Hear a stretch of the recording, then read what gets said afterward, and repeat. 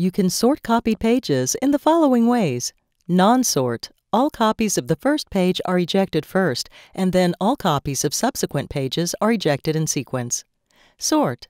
Sorts the copied pages in the same order as the original and ejects all sets of copies in the same orientation.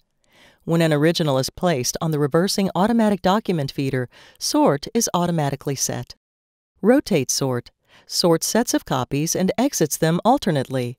You need to place copy paper in one drawer in a landscape direction and place paper of the same size in another drawer in a portrait direction in advance.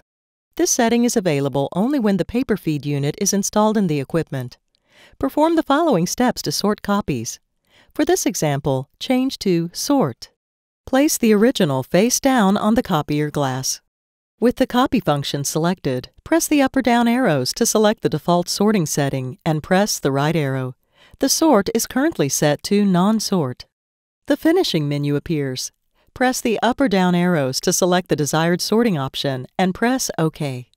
Specify the number of copies, 2 or more, and press Start.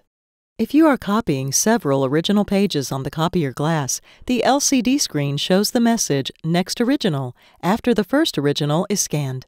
Make sure Scan Next Page is selected. Place the next original on the copier glass and press OK or Start. When all the originals have been scanned, select Finished and press OK or Start to start copying the scanned originals.